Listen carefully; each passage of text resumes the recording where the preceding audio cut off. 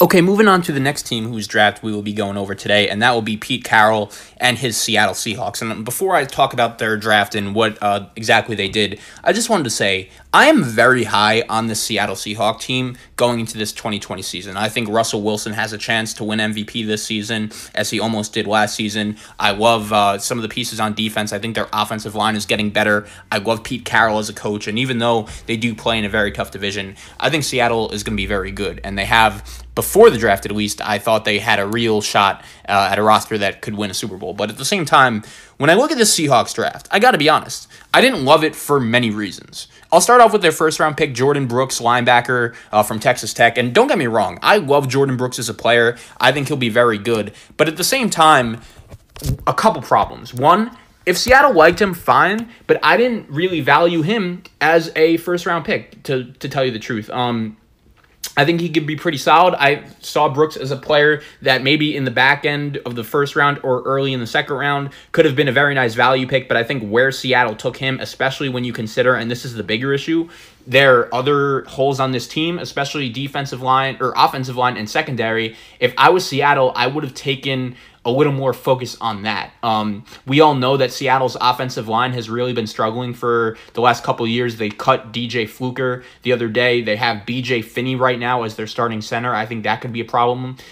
They have Cedric Ogbuehi as their starting right tackle. That could be a big problem. And besides Dwayne Brown and Ethan Posich, I don't really think there is much to like with the Seahawks offensive line. That is going to be a problem they're really going to have to address. And then in the secondary, I mean, I like Shaquille Griffin. I like Trey Flowers. Quandre Diggs are all fine, but they need that one big impact corner. And if I was Seattle, I think I would have targeted that position instead of going for a linebacker that besides, you have Bobby Wagner, you have KJ Wright, you have Shaquem Griffin, you brought in Bruce Irvin. If I was Seattle, I definitely would have made a better effort addressing a different position, not linebacker, because who knows if your first round pick, Jordan Brooks, is even going to be able to step on the field at all. I do like what they did with their second and third round picks, though. I'll say that, bringing in Darrell Taylor, the defensive lineman from Tennessee. Once again, I don't necessarily know if it was a position that needed to be upgraded that much. I love Jaron Reed as a defensive lineman, as Seattle decided to bring him back, and I totally understand that it's looking like Seattle's going to lose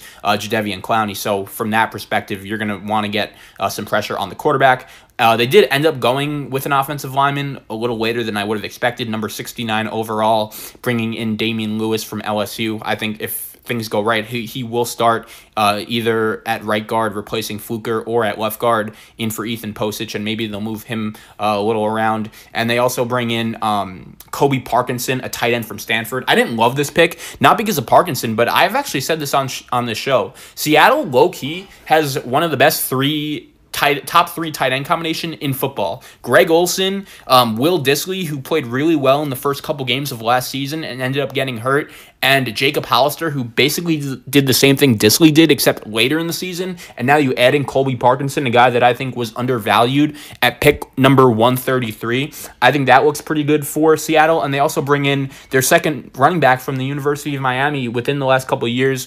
They have Travis Homer on the team as well, the other Miami product who played with DJ Dallas. And besides Chris Carson, who over the last couple of years has had a little bit of trouble staying healthy, and Rashad Penny, Seattle hasn't really been able to get that big impact player at running back. I think DJ Dallas does provide them with that. But with that being said, I'm going to give Seattle's draft a C-. I just didn't love a lot of the things they did, especially with their first two picks. I just didn't think linebacker was necessarily a need, especially when you look at Jordan Brooks. I think he's a solid player, but not really worth where he was drafted. So I'm going to give Seattle's draft a C-.